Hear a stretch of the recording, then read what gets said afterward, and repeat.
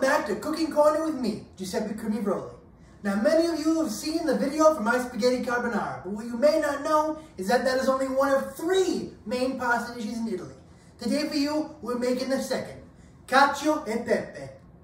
Now in terms of ingredients, it's pretty bare bones. What you're gonna need is a box of thin spaghetti, some pecorino romano cheese, salt and pepper. Now in terms of hardware, you're going to need the following. You're going to need a large pan.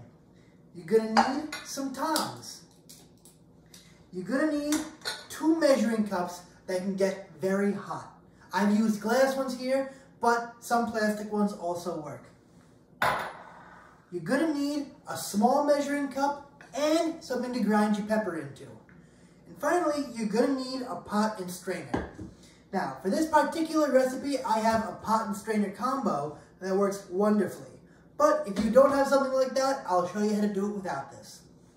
Now, step number 1, as always, is going to be, that's right, wash your hands. Go ahead, turn your water on, stick your mitts underneath, get them nice and moist. Once your hands are nice and wet, flick your fingers out and add some soap. 2 squirts is my preference. Then you can rub it all over your hands, get on the back of the knuckles, get in between the fingers.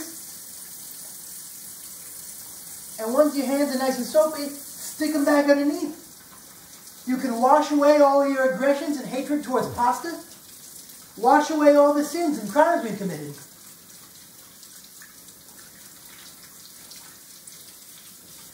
Once your hands and your conscience are clean, you can turn the water off, grab a towel, dry your hands, and we're ready to cook.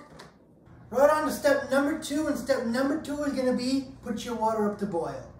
Now, I know you probably know how to boil water already, but this is going to be a little bit different than normal.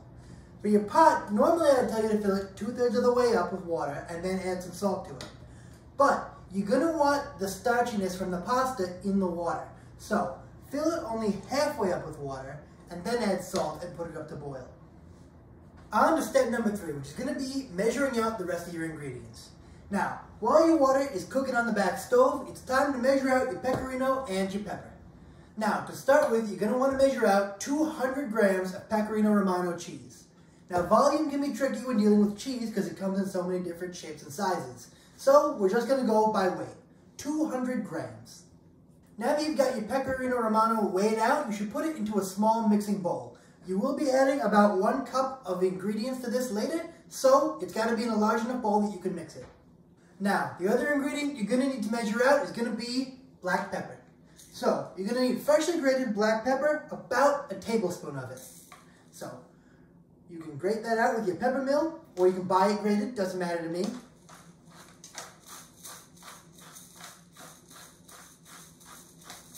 Now that you've got your 1 tablespoon of black pepper measured out, you're ready for the next step.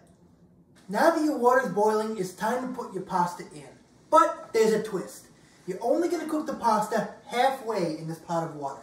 So whatever it says on the box, this one says 6 to 7 minutes, you're only going to cook it for half of that. 3.5 minutes to 4 minutes maximum, alright? So, carefully, not to burn yourself, take the top off and add your pasta.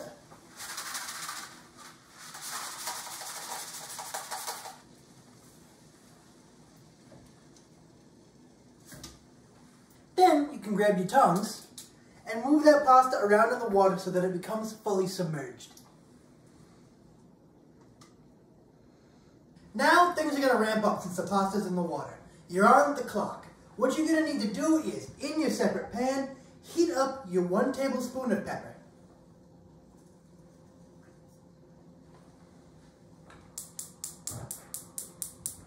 I recommend putting it over medium heat so as not to burn it.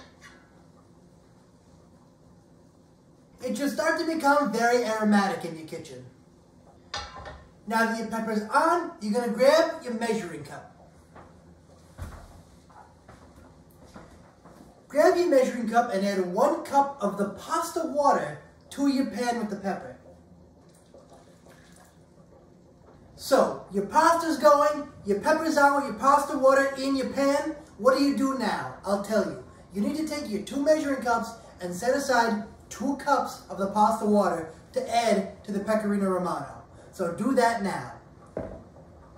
So it's been 4 minutes. It's time to take our pasta off, strain it, and then add it to the pan.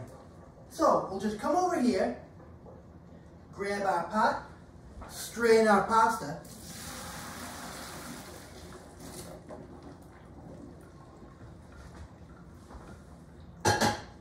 This is where the built-in pasta strainer would come in handy. You toss our pasta around a little bit, and then you'll add it to your pan.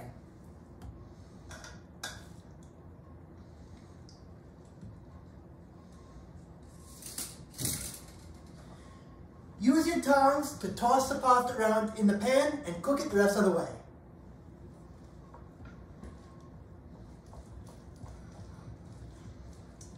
Now that your pasta is almost done, you want to take your pecorino and slowly add the pasta water a little bit at a time until it forms a nice creamy mixture. So go ahead and slowly add your pasta water, just a bit at a time, until it gets nice and creamy. Gonna need a little bit more.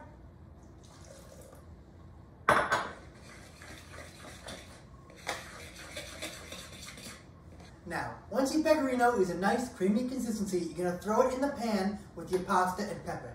And then you'll very quickly toss the pasta all together. It's important that you do this quickly, otherwise the pecorino will be ruined. Okay? Watch me do it.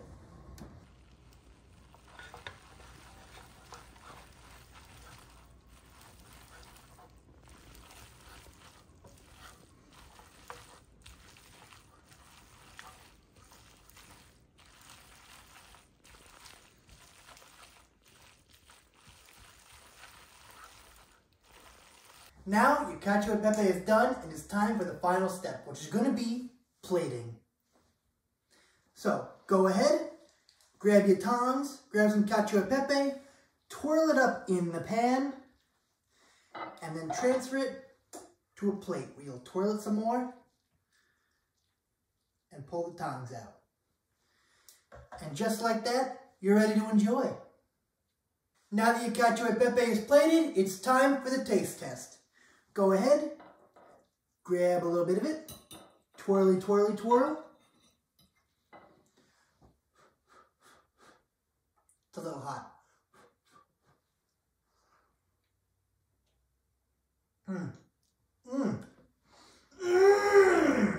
That is delicious!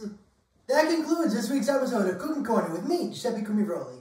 If you like this video, leave a like below. If there's something you want to see on the channel, comment it below. Cacio e pepe was actually a recommended recipe.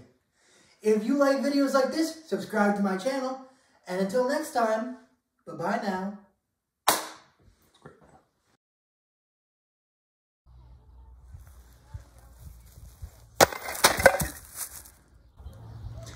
George is not going to like that.